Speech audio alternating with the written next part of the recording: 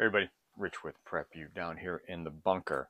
Well, I said it was going to happen every Sunday, it all based on how much firearm legislation news is out there. Well, there's enough news this past week to have two Sundays in a row where we have our Sunday firearm legislation update. So let's go over, I'm just going to tell you everything that we're going to talk about, and then we'll go back and go over them a little bit more. The first thing, well, not necessarily in order, we're going to talk about some interesting information with the Illinois FOID and where it's going with the state legislature. We are going to talk about the Oregon Court of Appeals case against sanctuary 2A counties in the state of Oregon. We're going to talk about a federal judge and his ruling regarding a TRO on the Naperville gun ban law. We're also going to talk about federal judge and what they're requiring the state of Illinois as defendants and the plaintiffs in the recent case of the firearms and magazine ban and the TROs. We are also going to go over some statistics because let's face it, legislation is based on good and bad statistics. But I've got several uh, news articles here that talk about statistics specifically in Chicago and the Chicagoland area. But these statistics are no different than in New York, in different places in Arizona and New York and other places that are prone to gun violence. So let's get into it. Let's talk about this. Let's go over some of these statistics that we've learned. And Chicago is specifically a well-known place for violence for a very long time. The mayor, Mayor Lori Lightfoot, during the riots back in 2020, she was very quick to say, I'm taking $80 million away from the police budget, and we're going to put it elsewhere and help with counselors and other things and hold the police more accountable. Well, it is now a election year, and they're voting for the mayor. I believe in a week and a half, 2 weeks in Chicago, and she's kind of changed her tune, but the damage is done. Uh, this one article here talks about Chicagoans are shooting back, and it's not going to stop until leaders lead. Um, Chicago had 67,000 reported major crimes last year, 41% higher than 2021, and already this year up 58% for the 11th year running. Chicago leads the nation in murders in 2022 with 697. Now, that is down over the last couple of years, but other major cities is down even more. And there were 400,000 times in 2021 where there were no police to respond to high priority crimes. Well, in this article, it goes on and on and on about how civilians like you and me who have gotten their concealed carry card after paying a lot of money to do it, go through a lot of courses, and then buying the firearm and the ammunition, are carrying it wherever they go. They're even carrying it where they're not supposed to carry it. And unfortunately, that's where criminals know that you are not going to carry, so they get you there. In this other article, they talk about arrests in Chicago plummet to historic lows as crime rises and police admittingly pull back. They're saying, no way, we are not giving chase because we can't. There's a law in Chicago that there's no foot pursuit. Many Chicago police officers feel that they don't want to put their lives on their line or end up on the news and being lambasted by the anti-police friendly news media. Fox Digital News analyzed local media reports going back to 2020 and found that there had been at least 44 incidents which people with a gun who had concealed carry permits or a FOID have thwarted an attack or other crimes. There may have been other additional incidents, that have not been reported by the media or to local police.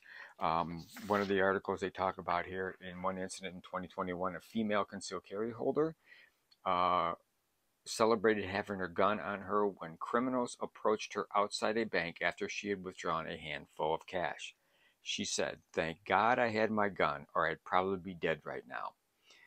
That woman told CBS News that story. What was left in the aftermath were police departments. They're talking about the anti-police wave here. What was left in the aftermath were police departments across the country facing an exodus of officers and contending with declining morale amid raging anti-cop sentiment. Very officers reported they had to work grueling hours to fill the voids left by the slew of officers who had retired. And we have seen that with a lot of police officer suicides, especially here in Chicago and other major cities. In Chicago, the mayor pledged in 2020 to cut $80 million from her city police budget. Over the summer last year, officers admitted to pulling back from carrying out the rule of law. They cited among their reasons growing hesitation or interacting with criminals with guns due to prosecutors having a tighter grip on approving felony charges against criminals. With more scrutiny, some said they weighed whether making an arrest was worth their life or becoming a prominent news topic. Gee, go figure. Yeah. Arrests were only made in 12% of crime cases in 2021 in Chicago, which is the lowest since 2001. Sun-Times found that year the number of investigative stops also fell by more than 50% between 19 and 21, and fewer crimes were being reported to the police department by both residents and officers on the beat. Now, the rest of this article goes on. If you know John Lott, he's a well-known gun expert. He's done a lot of focus groups and stuff like that, has done a lot of statistics, and he basically said in Illinois, obtaining a concealed carry permit is difficult but still possible. He compared Illinois to its neighbor state of Indiana, highlighting that a little over 4% of the adult population has concealed carry permits, while in Indiana the number sits at about 22%. He says the difference comes down to money. It costs nothing to get a concealed carry permit in Indiana, while it is at least $400 in Illinois. Lott said that the heavy costs placed on Illinois citizens often prevent those who would most benefit from firearms for self-defense, most likely to be victims of crimes, from going through the required permit steps because they don't have the money. The sad thing in Illinois makes it so difficult for law-abiding citizens to be able to go and protect themselves, Lott says.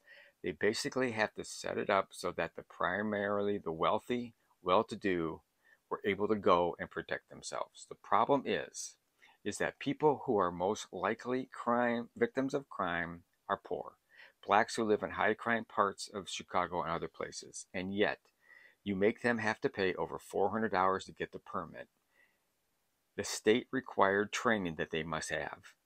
And there, we're not even talking about the cost of the gun or anything else. That's a real cost. So, Rich, why are we going into these statistics? Well, these statistics are going to play out really big in the last subject that we're going to talk about, and that goes back to the unconstitutionality of the FOID card in the state of Illinois. But we're going to get to that. But let's look at a couple other articles here. This happened on Friday. And this last Friday, a federal judge denies TRO restraining order, temporary restraining order against Illinois assault weapons ban for Naperville gun store owner. So there's a gun store owner. For those of you that don't know, Naperville is a city outside Chicago, probably about 40 miles outside of Chicago, maybe 45. And the city council put forth an assault weapons ban, I know I hate calling it that, and I apologize to the people that say, stop calling it that. But that's what they called it in Naperville, so I'm just going to call it an assault weapons ban. It's a modern sporting rifle ban, basically, or a firearm ban, whatever you want to call it. And they put it in place, and several of the stores in Naperville were just family-run gun stores and ranges that had to stop selling these firearms January 1st. A federal judge in Chicago denied a Naperville gun store owner and other plaintiffs a temporary assault weapons ban.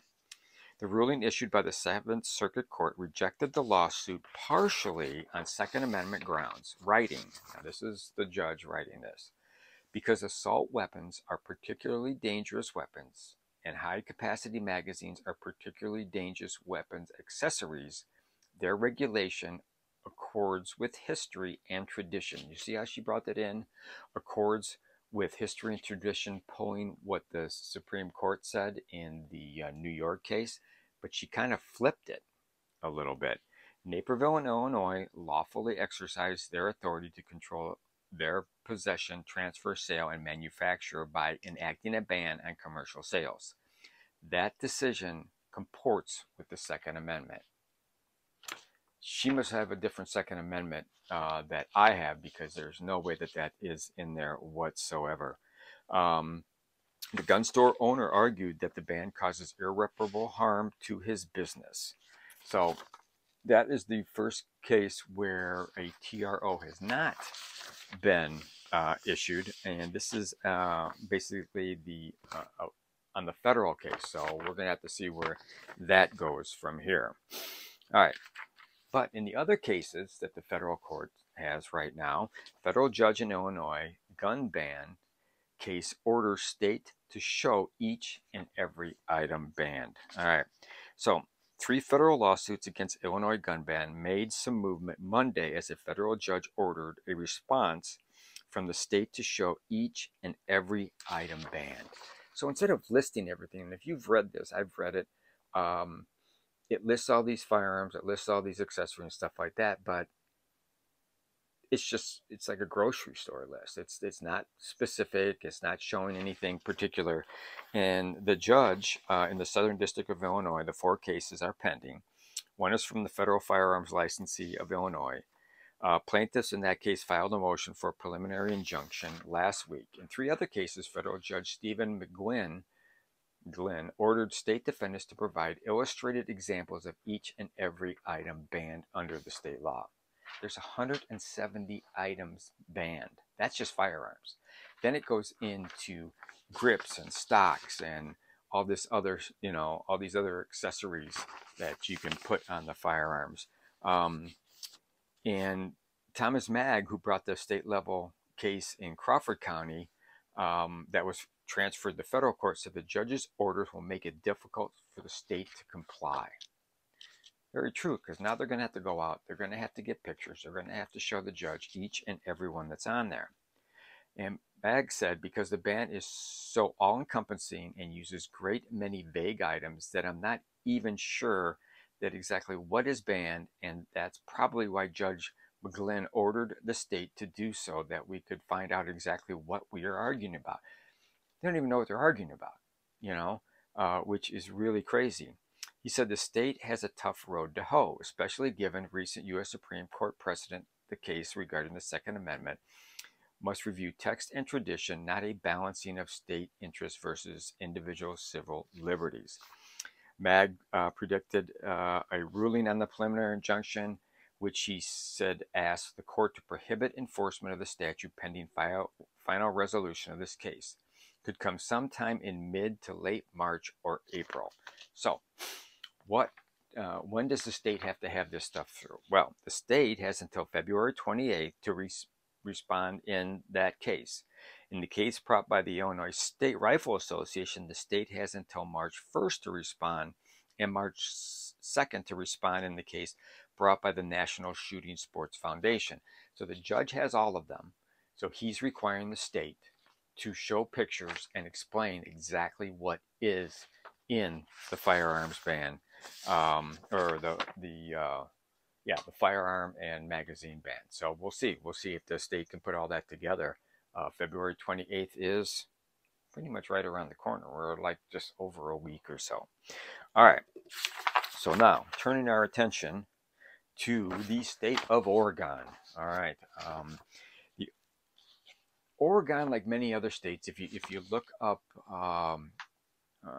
2A sanctuary counties in America, you'd be amazed to see how many counties have considered themselves to be 2A sanctuary counties, where that they will not follow state that they feel are laws for firearms that are unconstitutional. Well, the Court of Appeals set a national precedent Wednesday as it voided a controversial gun rights ordinance that claims state and federal firearm regulations didn't apply in Columbia County.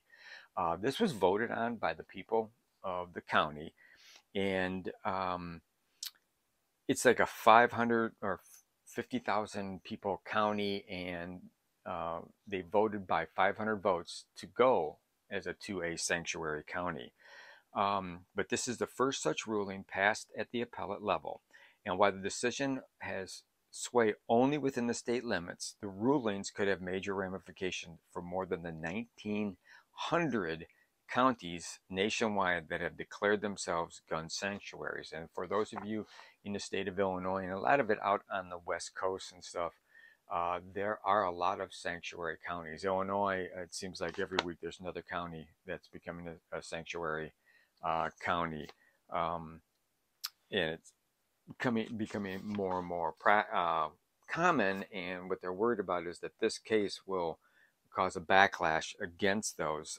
3 appellate judges made the ruling in Columbia County case, including the presiding judge, Douglas Tukey, who cited a state law vesting the authority to regulate the sale and use of guns in Oregon solely with the legislature. If allowed to stand, the ordinance would effectively create a patchwork quilt of firearm laws in Oregon, Tukey wrote. It would have the potential to lead to uncertainty for firearm owners concerning the legality of their conduct as they traveled from county to county. Now, I get it, I get where he's coming from, but it's not quite a good enough reason to not allow that county to exercise its Second Amendment rights. Columbia County voters first passed a citizen initiative in 2018. The case was closely watched on appeal, with both the gun control group Everytown for Gun Safety and Rosenblum joining the case and seeking to overturn the case. Also, Gun Owners of America got into the case, although they did not they gave some advice, but they did not really get into specifics about the case. When it was overturned, Everytown praised the ruling, saying it struck a blow against the so-called constitutional sheriff's movement. I haven't heard that before, but okay. The interesting thing in this is one of the appeals judges, James Egan, noted attorneys for the gun rights group, and that is GOA, Gun Owners of America, that joined the suit, has suggested the Columbia County ordinance was necessary to prevent the United Nations from promulgating international gun law, which they vehemently say they did not say. And they said it was a lie and it had nothing to do with the case. Egan dismissed the claim as an entirely fictitious problem and said it was a white supremacy dog whistle intended to invoke conspiracy theories of global cabals. Individual members of the court must call out illegitimate quasi-legal arguments and theories for what they are, anti-Semitic and racist tropes, he wrote. I'm no legal expert, but it seems like he's kind of rambling on and saying stuff that he shouldn't in a court case, where he should just stick to the facts and make his own arguments, not go off on tangents and stuff like that. So, but that leads us to Illinois FOID information. I know you've all been waiting for this. You're probably saying, Rich, you waited to the end, for God's sakes. Okay, here's the end. Springfield, Illinois. New legislation introduced in Illinois would repeal the state's firearm owner identification card system. Okay, so the system has been in place since 1968. That's when I got my first card, way back when. But the thing is that a few years back, the case was brought all the way up to the Illinois Supreme Court, where the Illinois Supreme Court said that yes, the FOID card is unconstitutional, but we just don't want to kill the FOID because it would cause too much confusion. So they turned it back to the state and the legislatures and saying, you guys figure something else out and then put it through the right channels, and we'll see where it goes. If it comes back here, if it, we'll see what happens. So up until yesterday, I thought, yeah, that's never going to happen. They're just going to sit on their hands. Well, lo and behold, Senator Andrew Chesney from Republican from Freeport and Representative John Cabello from Manchesney Park filed similar legislation in both the Illinois Senate and Illinois House. Federal background checks and waiting periods are adequate in weeding out those who should not be able to own a gun, making Illinois FOID system redundant. They both said that. That was their claim when they introduced their legislation. Illinoisans have a constitutional right to possess firearms, yet the legislature continually throws up roadblocks that interfere with that right, said Chesney. The legislatures who bring forward and pass these kinds of bills claim they are protecting public safety, but they are ignoring the very real fact that those who purchase firearms lawfully are not the ones responsible for the violent crime epidemic in the state. Hear, hear. The criminals ravaging the streets of Chicago are not lawful people. Illinois FOID card system is not preventing these criminals from getting their hands on guns. Good point. Representative Cabello stated, as a state representative and law enforcement officer, I understand the importance of upholding our constitutional rights to gun ownerships while also ensuring that the public safety is protected. Unfortunately, Illinois' current FOID card system does not provide adequate protection and fails to keep guns out of the hands of violent offenders and criminals. The current FOID card system fails to stop violent criminals from committing gun crimes while making purchasing a firearm a cumbersome process for those that follow the law. As state rep, I want to make sure that law-abiding citizens are able to exercise their right to bear arms without unnecessary burdens. Therefore, I am proud to sponsor this proposal that voids the Illinois FOID card system. Hear, hear. So, there you go, people in the state of Illinois. You might be, lucky enough that this might get some headway. We'll see. You live in a very democratic state run by a very anti-2A governor who wants nothing better to ride on the coattails of taking firearms away from citizens all the way to the White House. But we'll see. At least it's a step in the right direction. We'll see what's happened. Does it have momentum? Does it have any teeth in it? Will the people go along with it? Will the citizens get behind it and force their legislatures to vote for it? We'll see. So that's the news for this week on firearm legislation. I hope you have a good next week. I hope everything goes well. Happy President's Day tomorrow to the two presidents that mean the most to me and many other people, Washington and Lincoln. And no, it's President's Days for those two, not the other presidents. Although you probably could throw Lincoln and Millard Fillmore in there for me. But that's it. Hope you all, like I said, have a good time. Thank you, subscribers. Appreciate it. Thanks for passing this along to other people. And keep on carrying on, people, and always be aware of your surroundings. Make sure you've got food, water, medicine, and other supplies in case you got to bug out or shelter in place for the next year. And please, prep like your life depends on it, because it really, really is important. Thanks a lot. Take care. Be safe. Always carry.